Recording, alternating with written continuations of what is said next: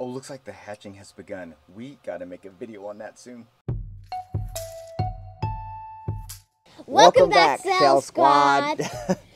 Today we have a very cute video for you. We got eggs hatching here at the headquarters. You got some black stuff on your lip there. Oh no, the Sharpie! Yeah. Curse the Sharpie! So this is the first clutch hatching for us this season.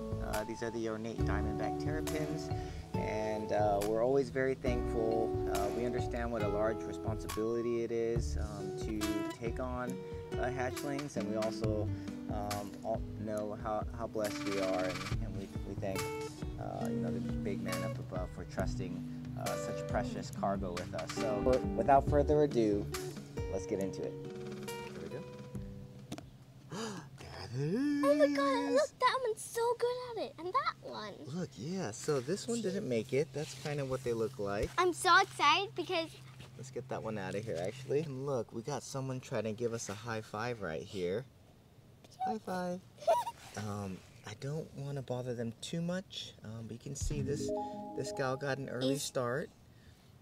Let's see how this one's doing.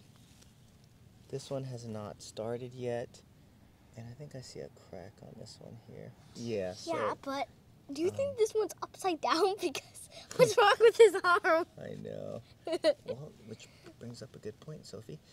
So a couple days ago, they were having sweat beads on them. I will show you that in another video, but for now, this one, you can see kind of the sweat beads. I don't know if you can see it right near my index finger right there.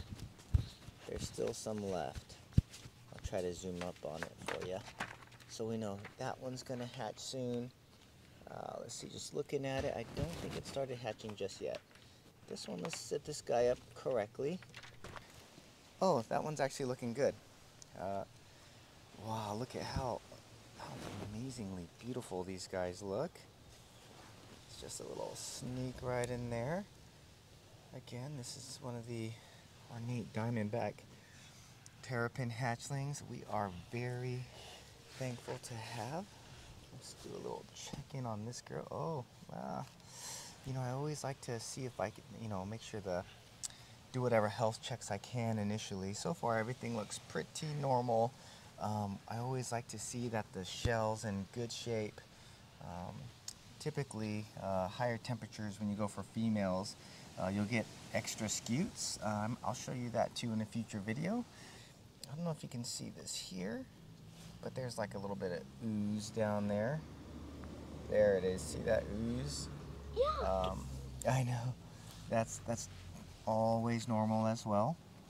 But we are super happy, and I'm gonna get these guys back because I don't want to bother them too much. But usually they still have some yolk under on the plastron, and we want to give them time to absorb that because the larger it is, the more risk that it can get ruptured. So, all right. So let me kind of show you. If we flip this one over, you can see there's still an egg yolk there. So that's kind of what we are trying to avoid right there. We don't want to bother her too much while she still has that right there, okay?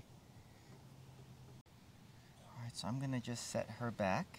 They do develop if they're sideways as well. But when they come out, you'll see the egg yolk is just squished to one side of the egg. But her face, if you look in there, her face is so tiny and adorable. It's like the pinkage, still smaller. Let's see if we can get a shot of that. Don't bother her too much. Got to be very gentle at this stage. The eggshell, the shells are like really soft. So there she is. First peek at the first girl. Welcome to the family. Okay.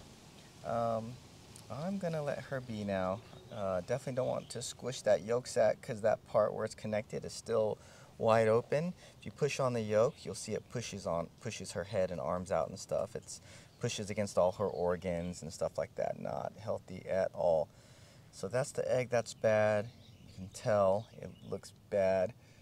Sophie cleaned it up, but and that one was the one we were suspicious of to begin with, anyways.